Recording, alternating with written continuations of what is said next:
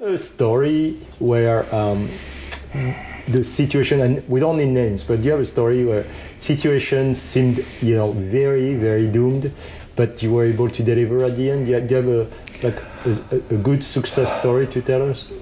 There are so many different ways I'm of sure. looking at it. But you have one. Only one. Okay. One of the first ones to come to mind. Yeah, go ahead. Was curious. A building downtown Manhattan. Okay. They put a generator on the roof. Typical generators go on roofs all the time. Okay. Except the fuel lines to feed the generator will run through the exit stair. Let's see. Pumping diesel fuel through an exit stair, that generally is not a good idea. This doesn't sound very safe to me. No. And I'm not even in your field. And we're talking a 20-something story building. Even better. The architect who I was working with at the time, I called him, didn't answer. I called him 4 or 5 times. He finally picks up the phone because he happened to be at Passover dinner. And I told him what was going on. All I got was dead silence, then the, oh my God. All right, Chase, what do you got? There's one great thing here in this clip, and it's him giving the reason that his call wasn't answered. He wanted to make sure that you knew it's definitely not because he was being ignored. No possible way. He was doing something religious, which is excusable for not answering the call. Pay attention to that. And if you've subscribed for any length of time to the channel, then you've probably by now identified his GHT or gestural hemispheric tendency, negative things on one side, positive things on the other side. So that's kind of like we tend to gesture one way for negative things and one way for positive things. If you want to try it out, ask somebody about like maybe an ex-husband or something that somebody doesn't like, and they'll start doing this while they're talking, and then ask them about the last vacation they took that they loved, and they'll be like, oh, it was amazing. They'll start using another hand or gesturing to a different side. So his right side is positive, his left side is negative. And you can use this GHT positive negative thing in any situation to maybe frame an idea, how you want somebody to perceive it. And you can also see if someone's talking about something positively, but you see them start using the negative side, you might need to ask some more questions. The next indicator here, I'll just go ahead and keep talking about these. There's an interest in violent media, which apparently, according to the investigators, this guy very much was interested in this stuff. Violent adult movies is from what I understand.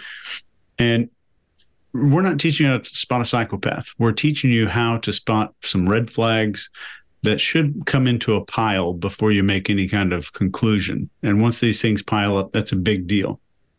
And you'll notice that one more thing that you're seeing here in his stories, if you've probably got a friend that does this doesn't make him a psychopath. This is just one of those things that builds the mountain, is they know that you want to hear the very detailed part of a story, but they withhold it, and they keep talking to you, and they keep talking around that, knowing that they'll eventually get to it, but you'll see them deliberately withholding the ending, the punchline of stories. You're seeing that here too. Scott, what do you got? All right. This is the perfect question for a narcissist. It's a perfect question for a psychopath if he was a psychopath, because it's this. Tell me the best story, your best hero story where you were the hero. Let me hear that one. And let me tell you, I was never in war, so I don't know about war stories, but this cat, he's got so many of these. He has to go through and think about which one he wants to tell for this specific situation. This is perfect for him. He's got the camera on him. He's already got this guy submissive. He knows where he's sitting in the situation. And now tell me about you being a hero. Oh, it's nirvana for one of those things, man. Unbelievable. So I think we see him at his best here. I think it doesn't get any better for a narcissist than this. So nothing shows he's a psychopath. However, all psychopaths are narcissists, but not all narcissists are psychopaths. It's extremely important to remember that, because you can't sometimes it takes a year and a half to identify the psychopathy in someone, a true psychopath, or what is termed as a psychopath. So, and you do that quite often from using the fMRI on the looking at their brain and see how it's functioning, see what is and isn't functioning in there. And we're not going to go through for the millionth time the specifics of that, but in this case, I'll bet you this guy had a dopamine dump like you've never seen before. This has got to be just the ultimate for him. Tell me about what a great hero, your best hero story, man. Let me hear that. And then he just starts telling it. All right, Greg, what do you got? Yeah, let's first talk about it. Let's say he's a nobody, right? A nobody who is the king of the nobodies still has a story to tell. And any person you're talking to, I share this with Pyle. I talk to everybody I come in contact with because who knows what they know? You don't know. A person who lives under a bridge might know when, crime occurs, that kind of thing. So they can tell me something I don't know. I'm always willing to listen. I've been in buildings forever, and I've learned a whole lot of stuff by asking guys like this questions. But this guy's not giving you anything of value because what he just told you, look, anybody could do it. I agree with you, Chase. It was a big deal for him to do. Big enough deal that he goes into what, Scott, you brought up, the teacher face. After he says it was Passover. I learned that from you. I've talked about it on here before. You remember that? I just don't bring it up very often because you don't see it. This guy's teaching. But I'd gotten a video of a guy that I'd been asked to look at and say, "What's up with this cat?" And I saw this and I said, "What is this? Why is this so odd?" Because I'd never seen it. I'm sure I had, but didn't realize what I was seeing. But I sent it to you and said, "Aha, I've got it. Here's what it is. It's a teaching face." And I was like, "Oh, that's what this guy's doing." It is exactly what it was. Sorry, I didn't mean to interrupt you, dude. Well, you see, he's just waiting for your approval when he tells you that. Oh, yeah. So he was at Passover's reason he didn't talk to you. Oh, he wouldn't have simply avoided you, Chase. I think that's the most brilliant call of the whole thing. Is he's showing us how important he is. And look, a minion, a guy who is nobody, who's figured out how to make himself somebody, is going to be proud of whatever he does. We all are proud of what we do. It's simply a matter of letting the person talk. And even if they know that they're not a big deal, he's being interviewed by this guy for some reason. Somebody has said, hey, go talk to Rex. Rex has not been talked to a lot in video. If he had, I would have found it. Trust me, because I dug and dug and dug and dug. I spent hours looking for anything else he might have done in front of the camera. The only other thing he's done in front of the camera is get arrested. Go look it up. It's pretty good. You see this bunch of cops just swarm him like bees and take him down. He's also, they say he's imposing. He's a big shambling kind of guy. I wouldn't say imposing. He's big. I think he's about 6'4", but he's really out of shape. You see him walking, he kind of waddles. So he's not like a real physical looking guy. So again, one of those things that you might put aside and say it is. Anyway, long story short, there are a couple of things he does with that teaching face. His illustrators are on because he's telling Mark, to your point, this is his, or maybe it was you, Scott, this is his hero story. He's telling his story. His hands are everywhere. This is his moment to shine. Would you be able to tell that he's a psychopath? Don't know if he's a psychopath. Would you be able to tell he's a serial killer? You hit it, Chase. They found a whole bunch of violent sexual reference and that kind of thing. But nobody goes, hey, look what I watch. So we won't know that. We have to look for symptoms. Mark, what do you got? Oh, Greg, I have so much. I have so many things that I could say. It's just so hard to pick on just one for you.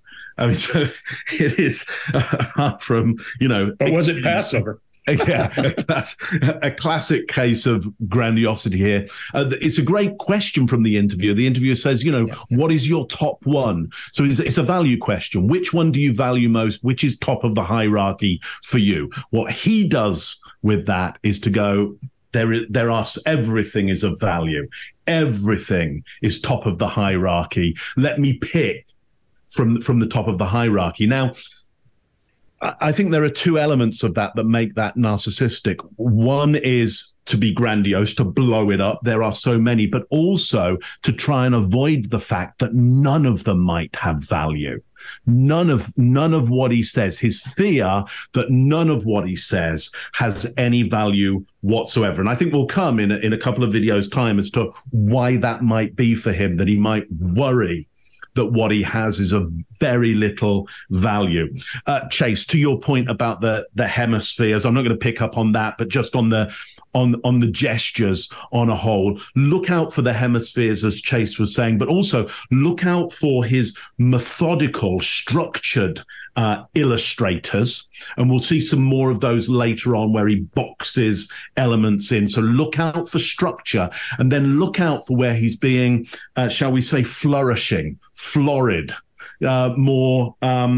less structured with his gestures. I think he enjoys, he feels safe in structured stories, but he wants to come across as a florid raconteur, somebody who can tell an effusive, beautiful story for people, like maybe a beautiful piece of French furniture, something of a more artistic nature, when really the reality is he's a bureaucrat. And that's another thing to look out for, is the bureaucrat, because if there is a sociopath here and a psychopath here, the last thing you ever want those people in charge of is the bureaucracy that runs people, that has command over people's lives, because that's incredibly dangerous. That he's just looking after a bit of code. Well, we'll see in some of his stories, it's a bit dodgy what goes on there, because he's not really paying attention to the lives of people. But imagine if he was in charge of people's lives. That kind of bureaucracy, that can be a big problem for countries and humanity as a whole. That's all I got on this one. Mark. Yeah. Robert Hare wrote a book about that called Snakes in Suits, specifically about what you're talking about the bureaucracy and psychopaths, how they get into companies and what happens there. If you are interested in that kind of thing, look up Robert Hare, Hare, and it's called Snakes in Suits. Excellent book. One of those tape replays. A story where the situation, and we don't need names, but you have a story where situation seemed, very, very doomed, but you were able to deliver at the end. Do you have a good success story to tell us? There are so many different ways I'm of sure. looking at it. But you have one. Only one. Okay. One of the first ones to come to mind. Yeah, go ahead. Was curious. A building downtown Manhattan. Okay. They put a generator on the roof. Typical generators go on roofs all the time. Okay. Except the fuel lines to feed the generator will run through the exit stair. Let's see. Pumping diesel fuel through an exit stair, that generally is not a good idea. This doesn't sound very safe to me. No. And I'm not even in your field. And we're talking a 20-something story building. Even better. The architect who I was working with at the time, I called him, didn't answer. I called him 4 or 5 times. He finally picks up the phone because he happened to be at Passover dinner. And I told him what was going on. All I got was dead silence, then the, oh my God. If you like this video, get the full body language breakdown and analysis on our main channel by clicking this video right here.